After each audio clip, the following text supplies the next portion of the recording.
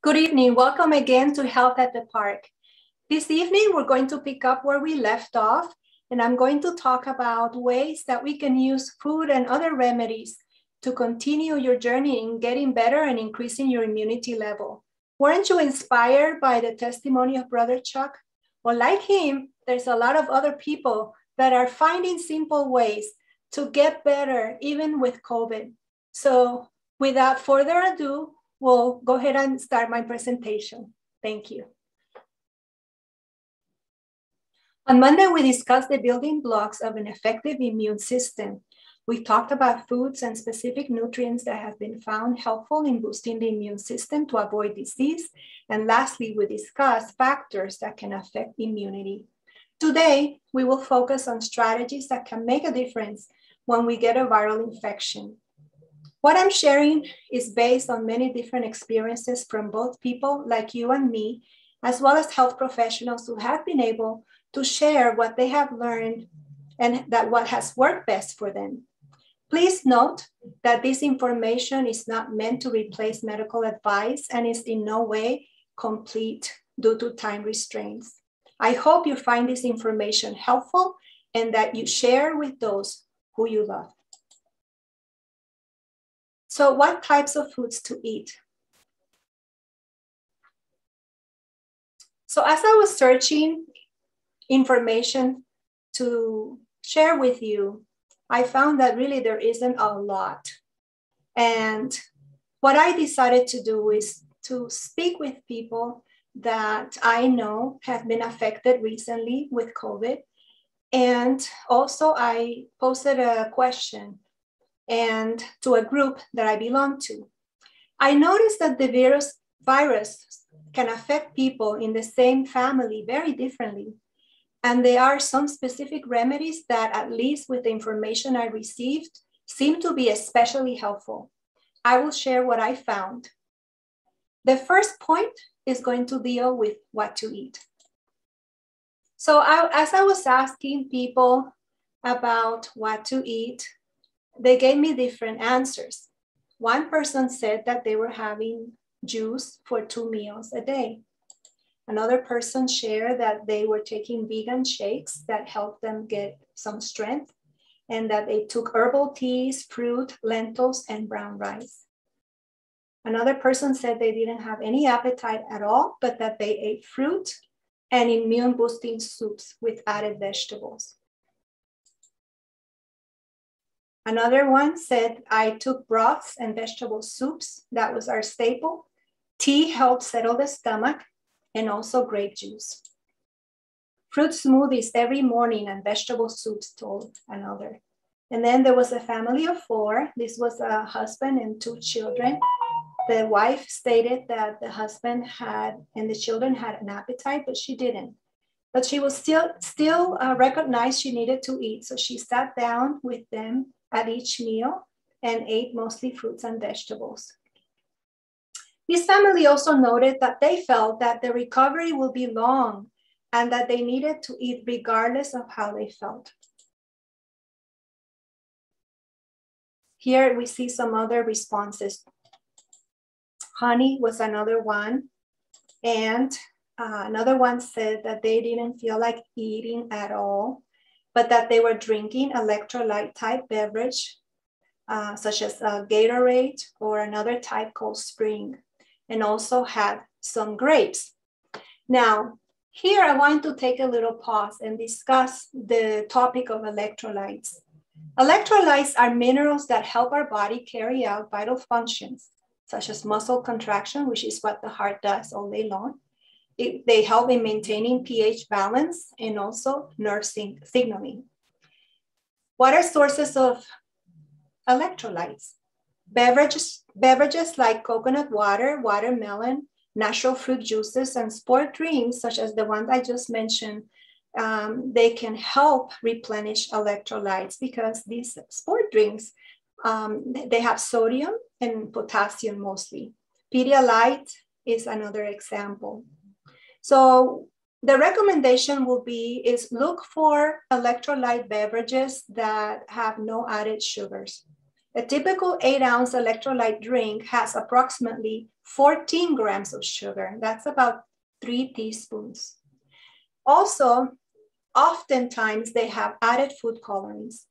So by focusing on natural resources of electrolytes or choosing a 0 or low calorie option, those will be the best choices. And it will help for those of you that have diabetes to be able to keep your blood sugar levels in better control. As you probably know, people with diabetes, when they get sick, their blood sugars go very high. And that's part of how the body reacts to the condition. So coconut water or even bananas might also be a good option if you're looking for, again, another natural source of electrolytes. So what are electrolytes? Electrolytes include potassium, sodium, chloride, phosphate, magnesium. The most common signs of low electrolytes include dizziness, cramps, irregular heartbeat, mental confusion. And if you're doing water treatments, one of the things that you will notice is that you're going to perspire a lot. So it's very important that you remember to continue to hydrate and take some form of electrolytes.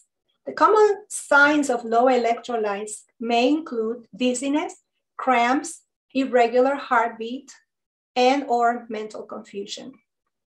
Usually, low electrolytes are caused because of intense exercise and sweating. So that's something that obviously athletes deal with. But if you are having a fever, that will definitely put you right there with them. Vomiting, hyperglycemia, and diarrhea. Signs of dehydration include feeling extremely weak, muscle cramping or spasms, dry lips and tongue, headaches, or nausea. They are, if you search online, you will find that there are recipes online on how to make your own electrolytes. One recipe that I saw basically called for a 1/4 teaspoon of salt, a 1/4 cup of pomegranate juice or orange juice, half of a lemon, 1.5 cups of unsweetened coconut water, as well as 2 cups of cold water plus honey to taste. Dehydration is one of the biggest reasons why people end up in the emergency room when they're sick. So if left untreated, dehydration can cause urinary and kidney problems, seizures, and can also be life-threatening. Another person said that they were having fruit vegetables, herbal teas.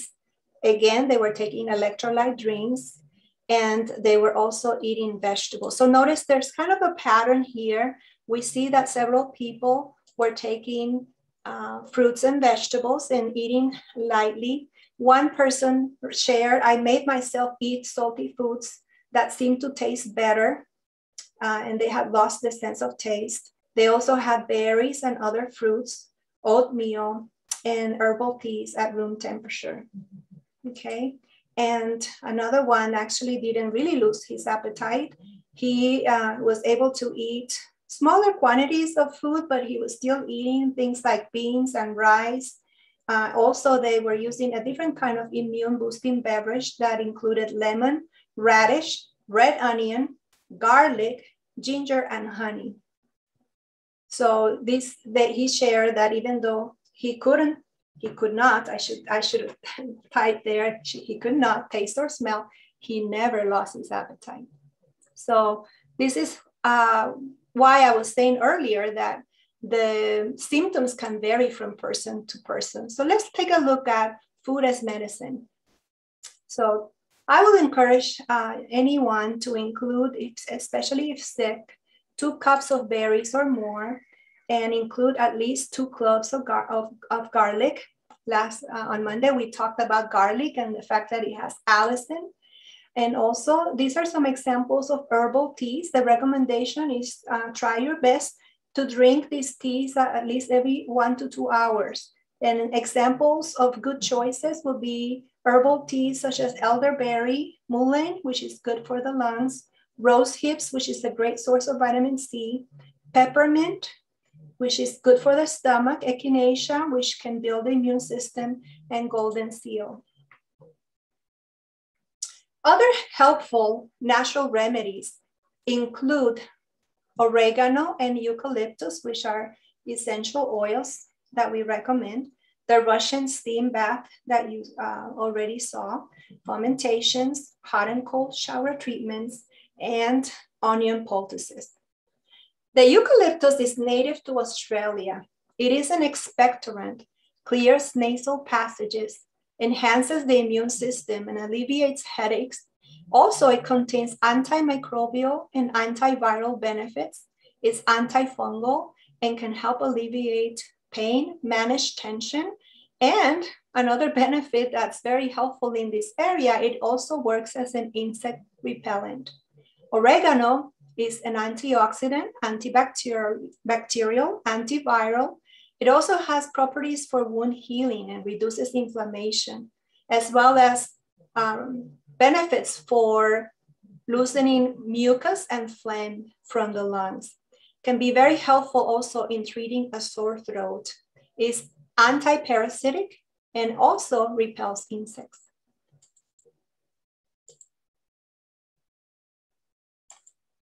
So to use the essential oil to alleviate upper respiratory symptoms, one method includes taking 2 to 3 drops of an essential oil, such as the one I mentioned, and put it on a spoon, and then dipping the spoon in a basin with hot water, and then breathing this steam for 5 to 10 minutes.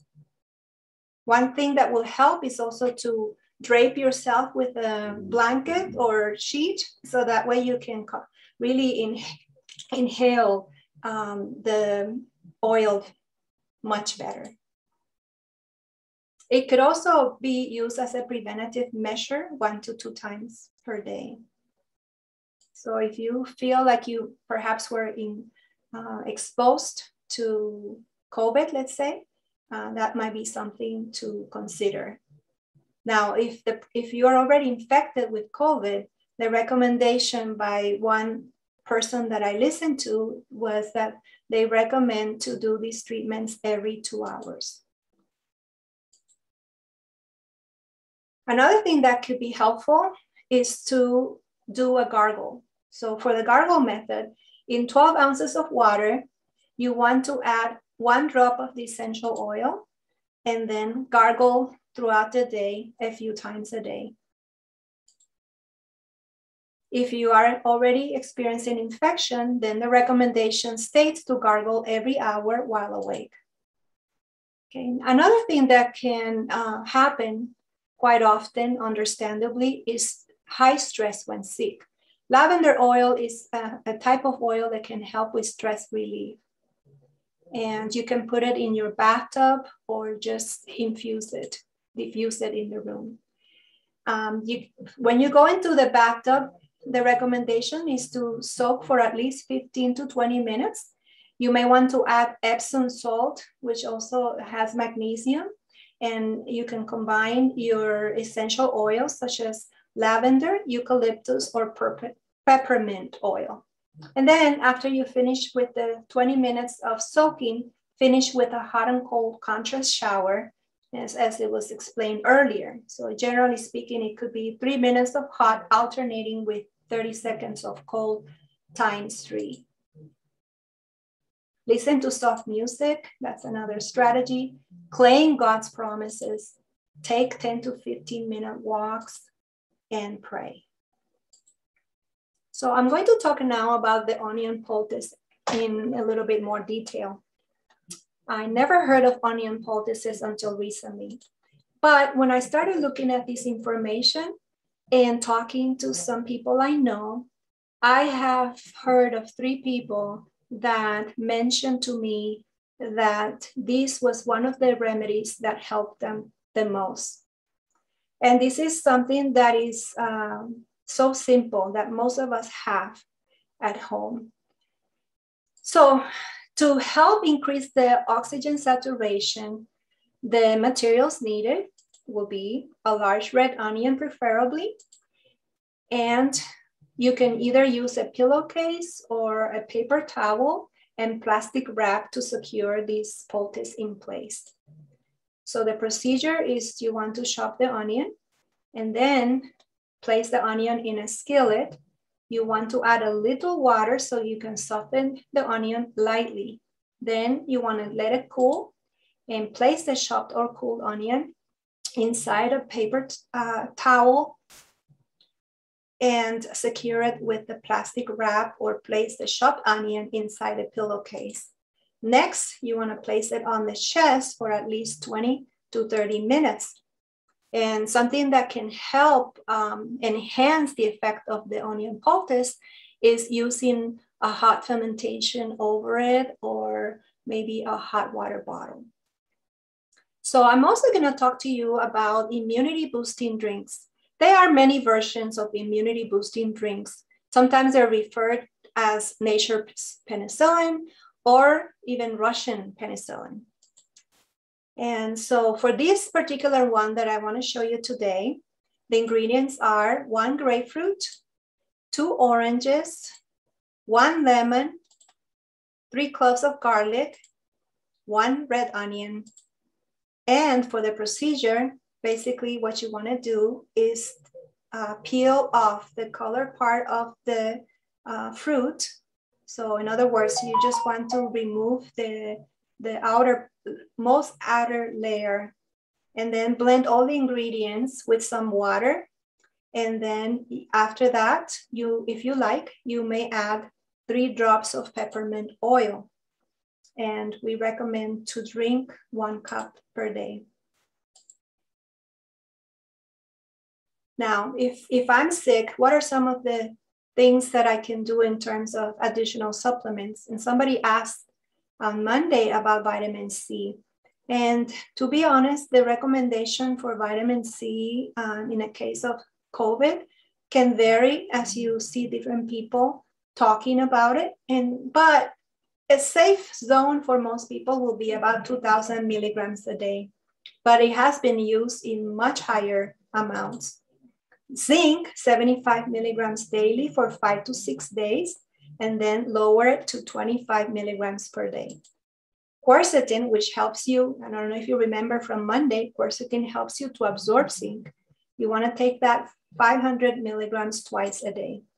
And then for vitamin D, depending on your level, if you know that your level is low, you may consider taking 50,000 units for 3 days and then drop it down to 10,000 units.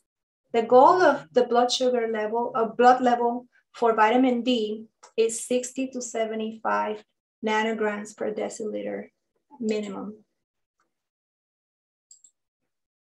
Also, don't forget that you need 7 to 8 hours of sleep per day, drink plenty of water, continue with fever baths and contrast showers or Russian steam bath, avoid sugars, consider using helpful essential oils, such as the ones I mentioned earlier. Make sure you're getting enough fresh air. Do deep breathing every 1 to 2 hours, and also get some sunlight, and then trust in God. Another thing that I've heard recently, but I definitely don't know a lot about, but I just wanted to bring these next points very briefly as to things you might want to research, is considering nasal hygiene. What does that mean? When we are outside, out and about, running errands and so forth, it is possible that we could be exposed to a virus. And so if you know that, especially in a place where there might have been exposure, something that I heard about recently is doing a povidone iodine swab. You can actually purchase these iodine swabs online, or you can also use Q-tips with a diluted solution of hydrogen peroxide. Also, black seed and honey mixture is another thing that seems to be very powerful. I don't have a lot of information. I just want to mention it and encourage you to look for more information. The botanical name of black seed is Nigella sativa. And in a study, the group that was taking Nigella sativa, it was found that they have 50% reduction in the time needed for improvement of symptoms, they were able to improve in 4 days versus 7 days in the placebo group. This is an ingredient or a seed that we are definitely hearing. There's ongoing studies going even for prevention of COVID, but we don't have the results at this time. And also in that study that I mentioned, it showed that severe cases were reduced by about a whole week. And for most people, it seems like the dose was a teaspoon of oil with 1 tablespoon of raw honey 3 times a day. Another one that you may have heard about is Artemisia, or known commonly as wormwood. And it's been noted to be very helpful.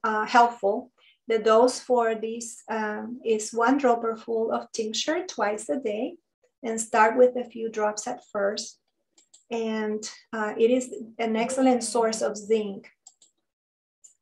This Artemisia stimulates the adaptive immune response and helps in reducing inflammation. It also comes in the form of teas as well as capsules. For capsules, the dose I saw was 4 to 8 capsules per day, depending on the severity of symptoms. And I also wanted to mention lobelia. Lobelia has been used in severe cases to help with oxygenation. When the levels of oxygen were very low, and it was recommended to initiate ventilator. So in this case that I heard about, they were using 5 to 10 drops of lobelia every 1 to 2 hours as needed. And mullein tea is an herb that grows wild everywhere, and is another herb that is helpful for the lung. If the person is having a lot of shortness of breath because they're going into the stage where there's coagulation or blood clots, this was shared by Dr. Mark Sandoval, and this is his recommendation. He is the physician in charge at UC Pines. Nattokinase, 200 milligrams per day. Garlic, 2 capsules 3 times per day. Ginger powder, a 1/4 teaspoon 3 times a day. And Welch's grape juice, 1 cup 3 times a day, as well as evening primrose oil, 1,000 milligrams 3 times a day. So these are all possibilities of agents that may help. Of course, as I said earlier, you want to check with your physician. Remember to begin treatment as soon as experiencing symptoms. Delaying treatment is the worst thing that we could do. It will only worsen symptoms and delay recovery. And second, I want to mention that we want to be prepared as much as possible ahead of time by purchasing necessary items, just in case. Even berries and fruits, if we get some frozen ones and have them handy and now we can't go to the grocery store, well, at least we have something that we can use. Share what you have learned with your loved ones and continue learning. We are all in this together. We're just learning. And I thank you for coming today. I just want to remind you that above all, we need to trust God. And remember this text, Philippians 4:13. I can do all things through Christ, which strengthens me. So even though it may seem like a lot of work, this is doable and it works. And so again, I want to thank you and encourage you to continue learning. Maybe in the future, we can have another program where other experts can share with you better than I could this topic. Thank you.